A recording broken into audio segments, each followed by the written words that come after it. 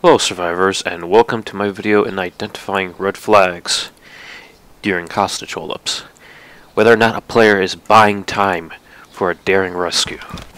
Well, we can't really have that happening now, can we? Unfortunately, when you're taking someone hostage, you gotta get a little mean, and you gotta take control. If you don't have control over a scenario, then ultimately you will die. And in this scenario, there was very little control. It's a good holdup, but the fact that the hostage doesn't want to listen or anything, well, you'll see. If a player doesn't want to cooperate with you, that means he has something up his sleeve. This video will be a prime example. We will review the video at the end.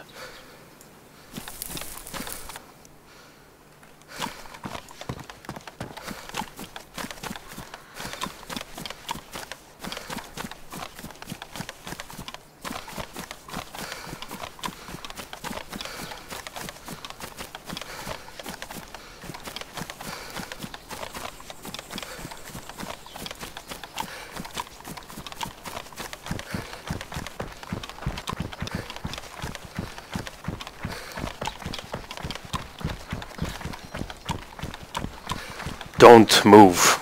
Don't move or you die. Hands up now. Do it now. Put your fucking hands up now or you die. Do you understand? Hands up. Now. You have 3 seconds. Or you die. F2. Hit F2 now or you die.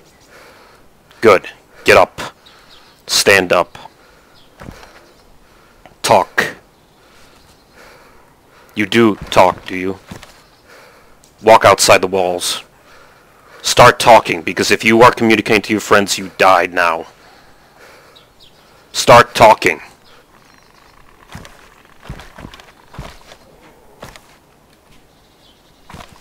Last one, you are about to die. Start talking. Can you hear me? Yeah, I hear you now. Count in direct chat. 1, 2, 3. I'll call Now. you right back. Now. Count what? 1, 2, count 3, 4. count 1, 2, 3 and loop it. Go outside the walls now. Go outside the wall. And count. Let's go. Start walking. Which way? The way you came in from. Which way? The way you came in from. Start counting. Alright, 1, 3, 4, 5. It could just be 1, 2, 3. 10. Say it like I can hear it, man. If you are talking to your friends, you're not getting that chance. Start counting. Nah, I don't have any friends. You know, that's what you realize that's what every single person says, right? Yeah, I know it. You can trust me, I'm a loner on here. Yeah, it looked like you were alone. Just drop the Mosin on the ground by this tree. You'll have to drop your hands. Just drop the Mosin. Alright, hang on. Hit F2, drop the Mosin. You do anything else, you die. You'll come back for it, eventually. Come on. You are taking way too much time. Hit F2, drop it. Dude,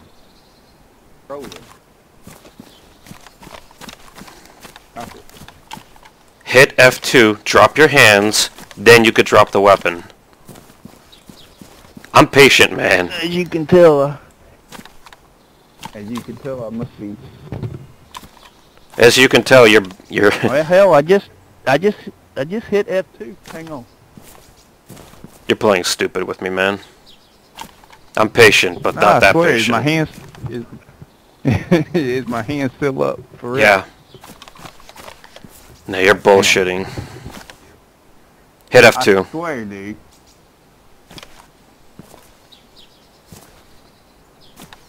Okay. You've treated me stupid enough long enough. You die. See?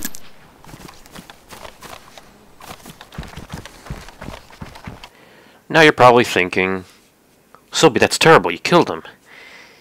That was a perfect example of buying time. Like, I let him go with so many things, like the background audio, him not wanting to count.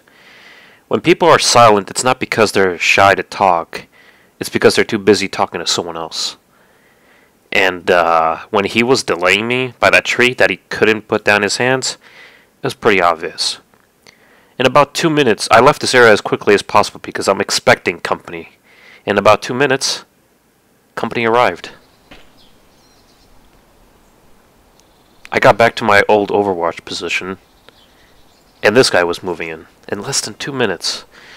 So if I did actually try to drag out that holdup with that guy, with him walking with his hands up, this guy could have easily came in and rescued him.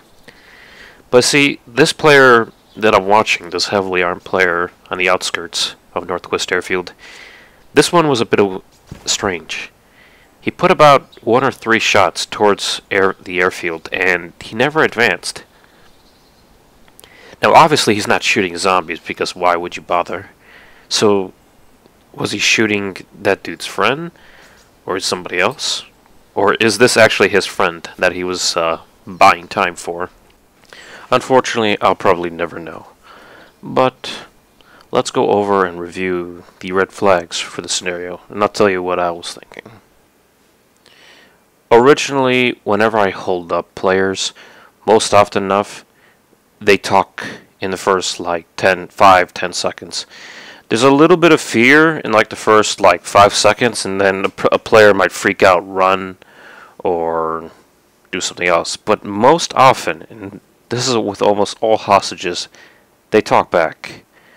A lot of people know the held up key, F2, so it's pretty common. I mean, this guy knew it too. He wasn't talking. That puts me on edge. When a player doesn't respond or do anything, I mean, heck, even typing gives me some type of response. If a player doesn't respond, what basically goes through my mind is the fact that he's, yeah, Joey, I'm by the 2 industrial hangars. Yeah, there's a guy holding me up. Like, he had a whole minute to actually relay his location to any of his friends. Thus the problem. And the fact that he didn't want to count. There's a reasoning that I force people to count and loop it. You can if people do a normal pattern, you'll know for sure that that he's talking to you and he's focused on you. If he doesn't know what to do, he's distracted. Again, more than likely distracted by his friends. So there is actually a system involved in forcing people to count. Is it unpleasant? Yeah, but it shouldn't be embarrassing or anything. It just actually forces the hostage to actually cooperate with the captor instead of using this secretive third-party VoIP to give away a captor's location. Unfortunately, and the final flag was simply at the end. Since when he basically says that the F2 key is broken, that is honestly the most ridiculous thing I've ever heard. I've never heard of this problem ever, that people cannot put down their hands. This was the most obvious way to buy time, to act stupid. And a lot of people do this. A lot of people take advantage of another person's being humanity or being very nice. Well, it doesn't work that way. I'm gonna get killed by whoever's on that airfield, and this guy is simply just buying time for his friend, or maybe any other player that might be arriving in the area, so he has to be dispatched. Honestly, I gave him enough chances, but once you give a person too many chances, you just gotta pull the trigger. And that, my friends, is how holdups, or how to identify the red flags in holdups. I hope you guys enjoyed the video, and I'll see you next time.